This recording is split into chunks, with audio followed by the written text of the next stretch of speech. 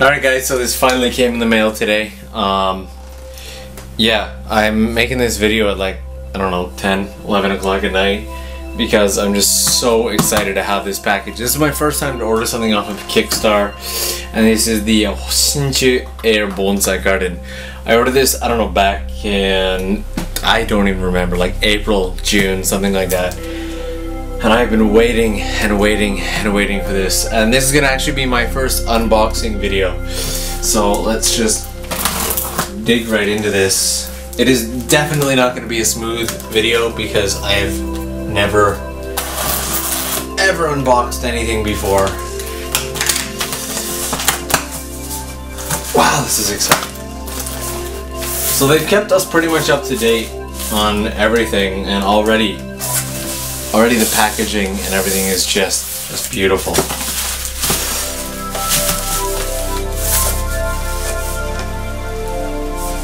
Alright.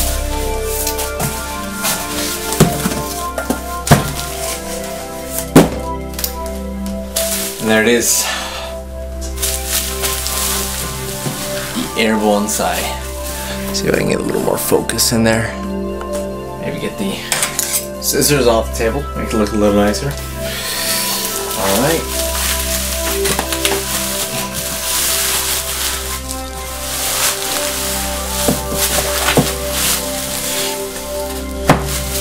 So yeah, this is just unbelievably exciting. So there it is. Air Bonsai by Hoshinchu. Just taped at the edges here. The take-off tape.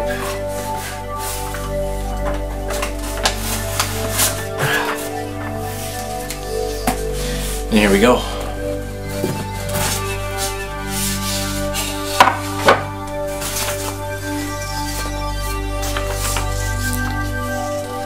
There we are. I'm going to go into detail about everything later. Got a little manual in here, instruction and user manual, which opens up like this. Again, I'll go over everything in detail later. This is just the unboxing, the mat, and here everything is. They wrapped everything with their own little newspaper, which is pretty nifty. Alright, so in the big compartment here, that's got some weight to it. That is absolutely, that's heavy.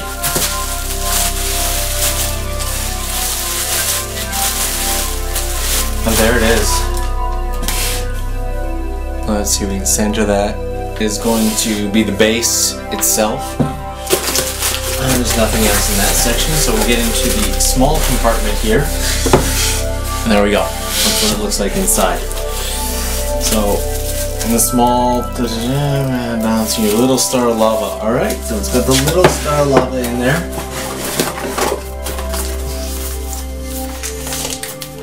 Guessing that is a plate. And what do we got here? I'm guessing probably the charger, the plug, if you will. Yep. And we have the plug section here. And here's what I'm gonna guess is the moss.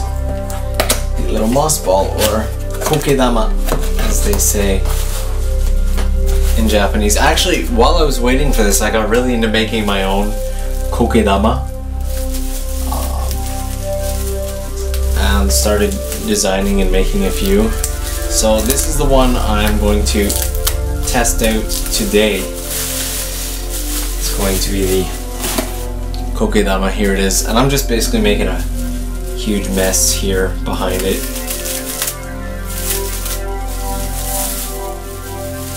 There it is. There is the kokedama itself. I'm gonna bring it a little closer, focus in so we can take a look at it. There it is. Back to everything else. Alright, so with everything a huge mess on the table, I'm finally gonna unwrap this.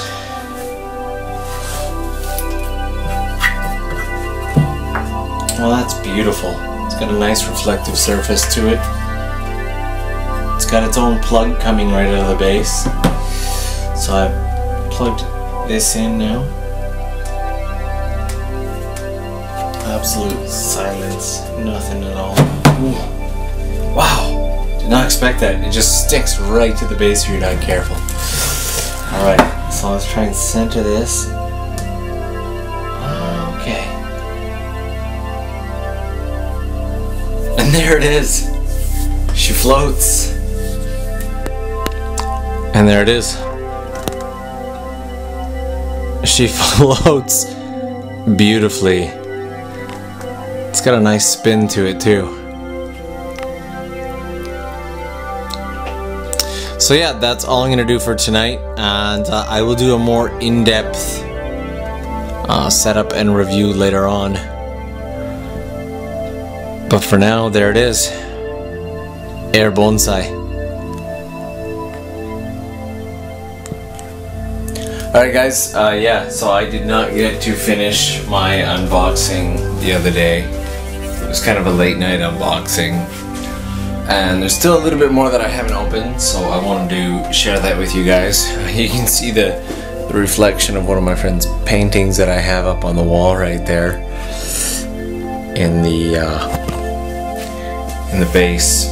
So yeah, what I'm gonna do is I'm gonna start by taking the moss, the little star here, and trying adjusting it on the base. This has proven to be way more difficult than they make it look in the videos for it. It's actually a pretty big challenge. So you definitely need both hands for this, and if you mess it up, it just bounces right down onto the base. There we go. The other thing is, it tends to typically spin a lot faster than I originally thought. But the review will come later. The review will come later. For now, we are going to get into the rest of the box here. Let's see if I can just make sure everything's in focus. There we go. So yeah, it starts to pick up some speed there with the spin. So we'll take the top off the box. Yeah, they've got their whole Hoshinchu thing here with a little thank you note there. Kind of already gone over the contents. We talked about the instruction and user manual. The Furoshiki, everything was wrapped inside of. And these are the only two right here that I have not unpacked. And I kind of want to unpack them. So I'm going to set the box and everything back here. And there we go. Just need it like that. Leave that there. And there we go. Okay. There. Looks all nice and pretty. Okay. So, this will be the lava base, so that will be the last one that I unpack. Now, I'm pretty sure we got a little plate here. Let me just get some of the tape off of this.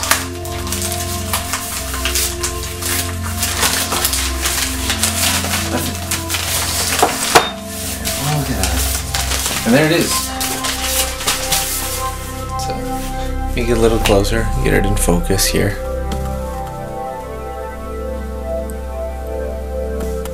There we go.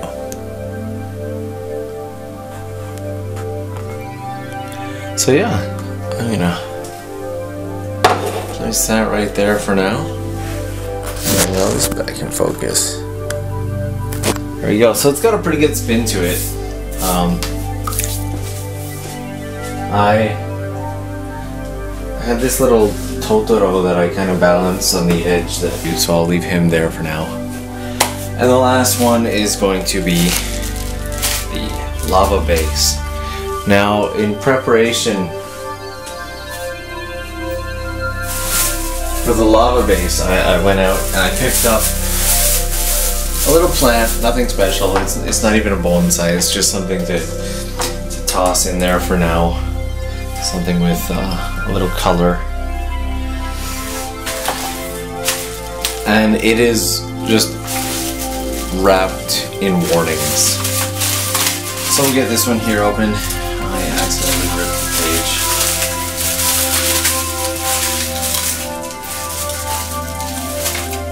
And here is the lava base itself. Once again, we'll focus into that. It's really nicely crafted. One of the warnings is that you may have to do some sanding. It comes with some sandpaper, so you may have to do some sanding to reshape it, just to get the balance right. It's not overly heavy, but it does have some weight to it. My big concern is that if you're not careful when you put it on the base, it'll slam right down. It's just, the magnets are very, very strong. So I'm gonna see if I can start by just getting this floating, and then maybe we'll transplant the plant into it. Take off the kokedama and unnervingly place this on here. This has got me really nervous, because this will scratch the base. If I, and there it is. And that's what happens. That's what happens. You see just the lava dust everywhere. So you gotta be really careful when you're placing this.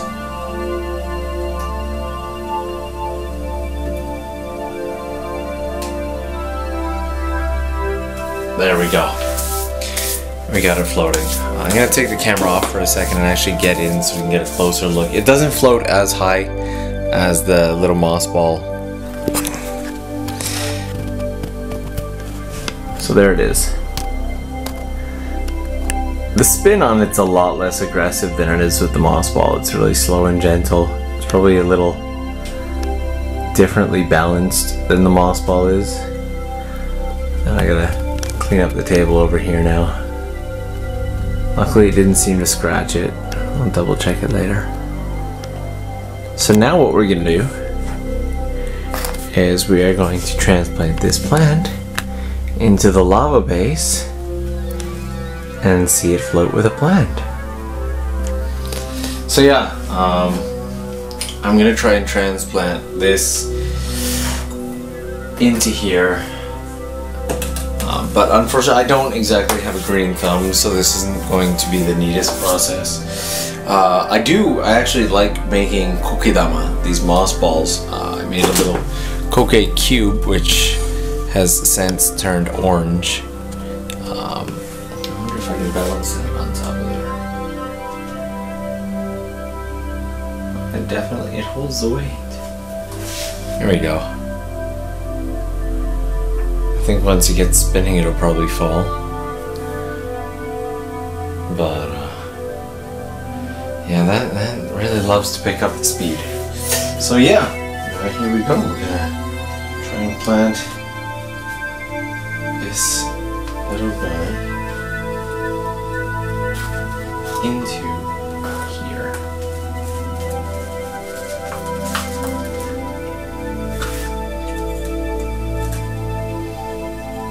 Should be able to just take most of this, just kind of stuff it into the lava base, just like so.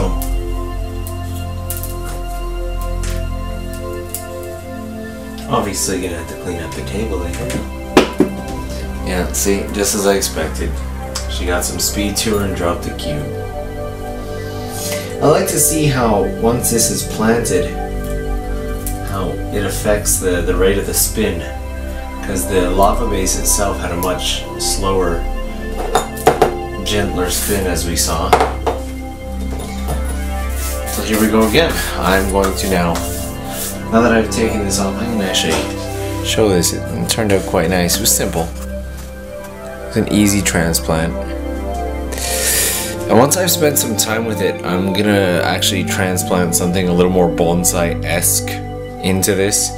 It's just I actually have a pretty bad history with killing bonsai trees, so I didn't want to jump right into that at the moment. It doesn't help that I live in a high-rise, and yeah, you know, even if you put it outside, you just get a lot of wind. So, all right. So I'm gonna take off our happy spinning moss ball there. There we go. Put it in there. The magnets on this are really quite strong. Like these aren't even close to each other. I don't know if you can see this, but me putting this down is moving the lava one. Put those at a fair distance, and once again, the nerve-wracking moment of trying to balance this. So, yeah, we do have a bit of a scratch there, just as I thought. There it's slamming down, so let's give it a shot one more time. This one is much heavier, so you've got to actually balance it a lot closer to the base. So it's much more nerve-wracking. And there it is. It's looks nice. So again, let's get a little closer up. And there it is, planted.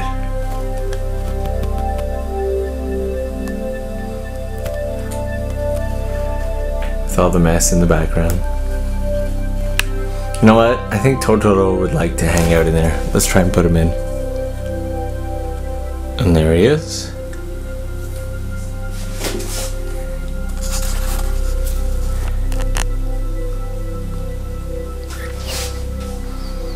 So that is my unboxing of the Hoshinchu Air Bonsai Garden.